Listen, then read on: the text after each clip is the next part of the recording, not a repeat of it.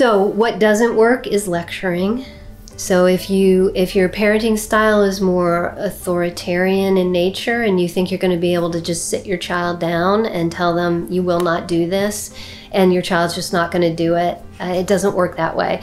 So having these conversations, actually setting up the ability to have these conversations, actually starts very early in your child's life, because it's the quality of the relationship you have with your child that determines how effective these relationships are going to be. What that means is that the best approach that you can have, the best parenting style to maximize the chances that your children will hear you when you're having these conversations, is to have a very authoritative approach to parenting, which means that you spend as much time listening as you spend talking. So you ask your children questions, you problem solve with them, you use collaborative problem solving with them.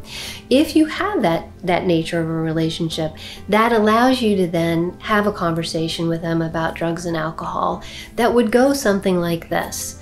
So I heard about that party last Saturday night. Some of the kids got busted smoking, weed at one of your friend's house.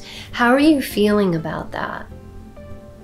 And the child responds, well, what would you do if you were a parent in that situation? How would you handle that if that was your child?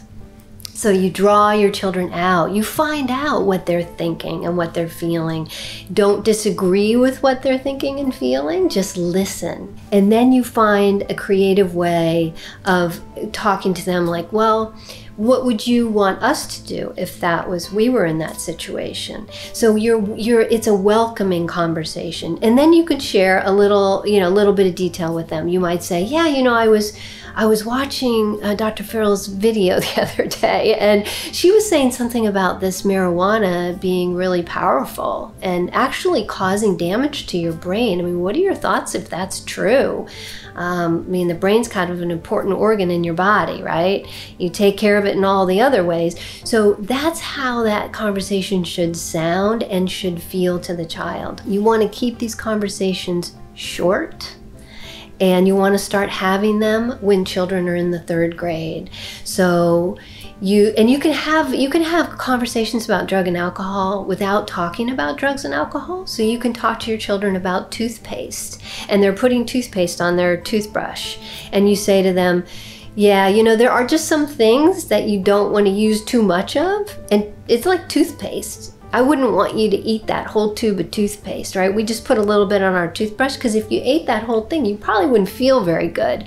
So you could start having conversations like that with your child. If you're giving your child some Tylenol, you can say, yeah, nobody would ever want to take this whole bottle for your headache, because you'd probably end up in the hospital. You could die. So I'm only going to give you one of these, because that's what they say on the bottle. See, they say, so they start to understand that there are things that you just don't do a lot of. And so you don't have to hit them upside the head with all this really heavy stuff at young ages. And then you can also use situations that are happening in the community as jumping off points for these conversations, or something they might have seen in the news as jumping off points. You could read something with them. Download an article and then just say, let's read this together. I don't really understand this stuff, and maybe you could explain to me what kids are thinking. Not what you are thinking necessarily. What were kids your age thinking? So those are just a few possibilities.